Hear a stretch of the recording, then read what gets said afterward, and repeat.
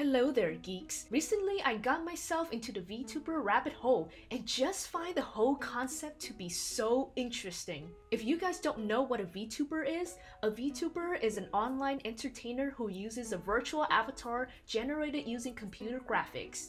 And the proof that anime girls and boys can be real. The avatar can be motion captured, 2D or 3D models, or toggled PNGs with different modes and emotions.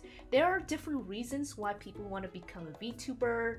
Some people want to stay anonymous online, some are camera shy, or they just simply enjoy the idea of turning themselves into animated characters, in most cases anime characters. After consuming more VTuber content, I want to give this a shot. I'm gonna learn how to draw and rig a 2D model on Live 2D and become a VTuber. You might be thinking, how on God's scrumptious green earth did you lead to this conclusion? Well, technically, by definition, I've dabbled into the VTuber stuff on my channel before, using PNG drawings of myself.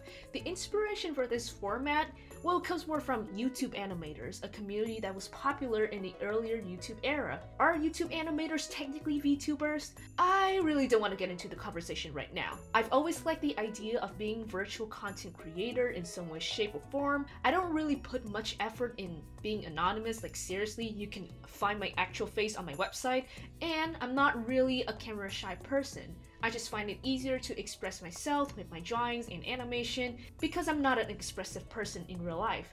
Also, I don't like to worry about camera setups and lighting and environment setups. I'm all over the place right now, so being virtual helps me get rid of those worries. My point is, it's not that big of a leap for me to become a VTuber. I want to step up my game by creating an awesome and pretty looking 2D models with motion capture. It will also help me with creating more content here, since school really keeps me busy.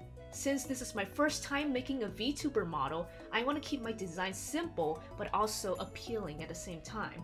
I also want to incorporate my art style into it because, to be honest, I don't want to become another anime VTuber. Not that anime is bad, like I'm an average anime enjoyer, it's just that I want to change things up a little bit, putting a little spice into my model. Also, my art style is pretty simplistic, so that would definitely help me when I start learning how to rig. I knew from the start what concept I want. Every YouTuber has their own themes or concepts or backstory. Mine is a mushroom witch who lives in a cozy, cottagecore cabin in the woods. She's the caretaker of the magical forest where a cute, sentient mushroom lives. Despite being secluded from the human realm, she knows surprisingly well about human pop culture and engages in the online world a lot.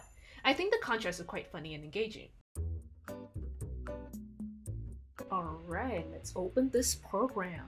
First step, open the model. It's pretty simple. Where's the model? And what's all this? Oh, there you are. And I already struggled with Live 2D even though I haven't touched the model at all. How do I move? How do I zoom in? Well, I guess we're gonna use this. How do I move around? Where's the hand tool? How can I move? Found a way to zoom. What is all this? We have a layer section and another layer section. What does all this mean? Okay, I'm gonna read the keyboard shortcuts. Oh yes, I can finally move. Okay, let's get things started. I started with the eyes first. Eyes are the windows to the soul, so I have to do this right. And I already struggled with the first step of meshing. Where's my eyelash? What am I doing wrong? After looking around for solutions on the internet, I realized that I needed to allow more space around the object I'm meshing. And then I hit another issue. It seems that I can't auto-connect my mesh, and this message keeps popping up. I found a solution pretty quickly and I continue meshing the eyes.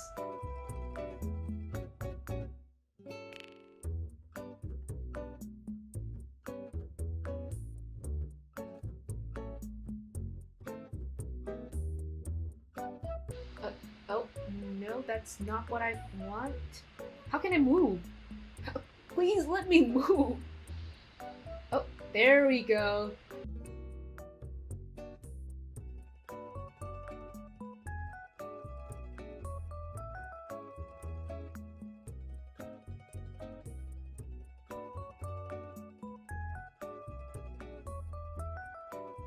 I think eyes are a good way to start because you learn the majority of the stuff in Live 2D, such as meshing, warp deformer, keyframes, using deform paths and brush tools, and even jiggle physics with the eyelashes. And here's the first test.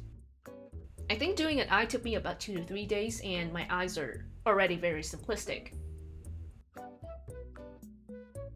It's super helpful that Live 2D has mirroring so I don't have to repeat the tedious process again. However, I ran into another issue. Where's my other eye? I didn't center my model. Oh, okay, does this work? Nope, and that's not gonna work. You know what, slow and steady, that's the shortest way to do. 2 hours later. I'm almost there. I'm very close, almost there. 5 hours later.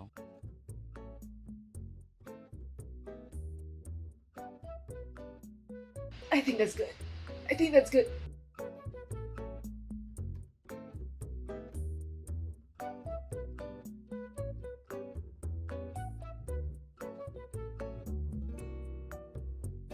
Next is the mouth, which I think is my least favorite part of rigging. I think there was a problem with the way I meshed the mouth, so the meshes were all over the place. And also, lots of keyframes to make, because you gotta make sure your mouth moves correctly in many different forms when you speak.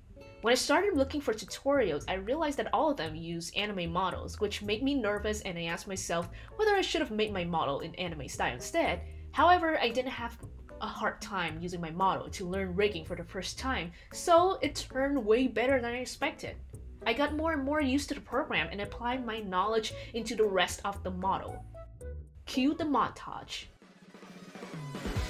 袋に詰められた夏のような世間では誰もがそれぞれであった誰かと寄り添い合ってるそこに紛れ込んだ僕らはピーナッツみたいに木の実のふりしながら微笑み浮かべる幸せのテンプレートの上文字通り絵に描いた上目の裏テーブルを囲み手を合わすその時さえありのままではいられないまま隠し事だらけ継ぎはぎだらけの Home You know 噛み砕いてもなくならない本音が歯に挟まったまま不安だらけなりゆき任せの Life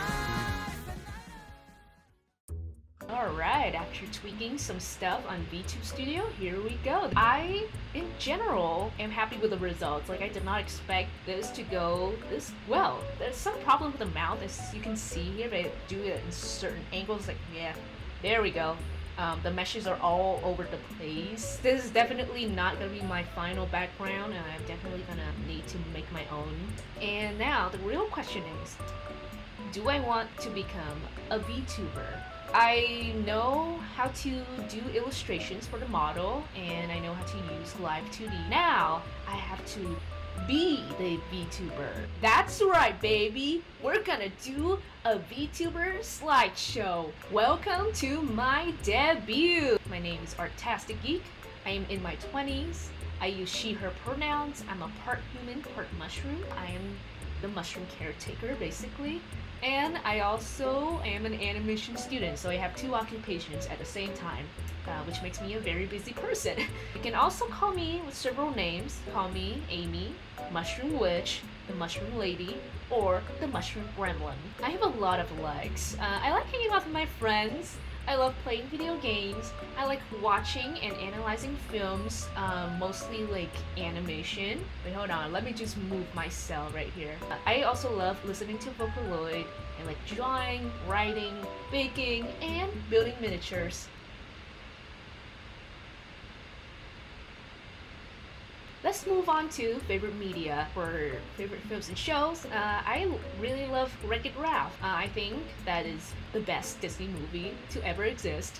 I also really like Puss in Boots' Last Wish. I love Older Garden Wall, The Owl House, Frog and Toad. Did you know that Frog and Toad has a show? Like it's on Apple TV right now. Like it just got released this year. I am not a Marvel person, however, I do love Guardians of the Galaxy franchise, and I also really like Knives Out, Wes Anderson films. I like Robert Eggers films recently, like The Witch, The Lighthouse, and I also love The Boys.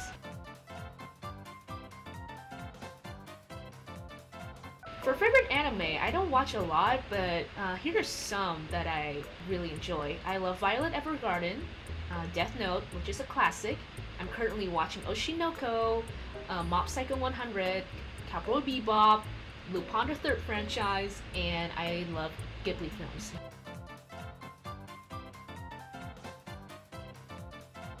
For video games, I play quite a lot. I love Portal. Portal has a special place in my heart because it was my first exposure to PC games. I am playing BioShock right now.